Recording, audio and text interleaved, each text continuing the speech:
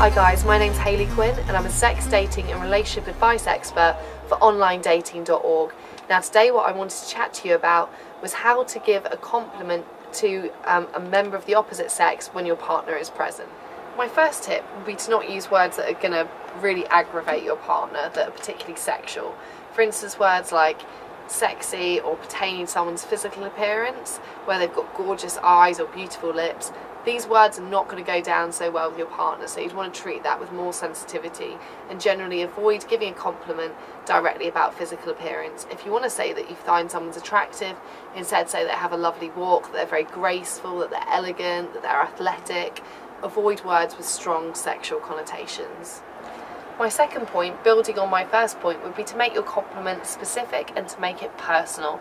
Compliments that are better received and better given are usually about something very particular about the person in question and usually related to their personality or a quality they have as opposed to their physical attributes. So for instance, if you wanted to compliment a really cute waitress who seemed really friendly, instead of kind of focusing on how she had a great smile, which could be a bit too sexual, instead say, hey, you know what, I really like how you're still smiling despite the fact you're working. You seem like a really friendly person.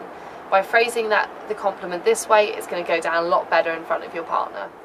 My third point would be to not make your compliment underhand. If you sneak off to give the compliment, whisper it in someone's ear, write it on a napkin, send it via Facebook or via an email but wouldn't say it in front of your partner, it's usually a pretty good indicator that that's the sort of thing that they would find offensive.